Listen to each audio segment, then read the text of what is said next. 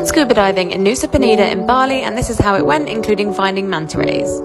So we got on the boat about 9 in the morning, set up our equipment, ready for our first dive, which was to be in Crystal Bay.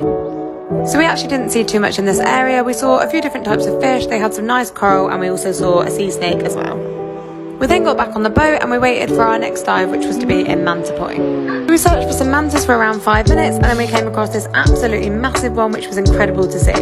So mantas are actually one of the largest fish in the world, so it was absolutely amazing to be able to get up so close to them, and they aren't dangerous either. So the depth we found them at was about 20 meters down, and we did end up seeing 3 different mantas while we were down there. So our dive in total lasted 45 minutes down with the mantas, and then we came back up and headed back to our hotel.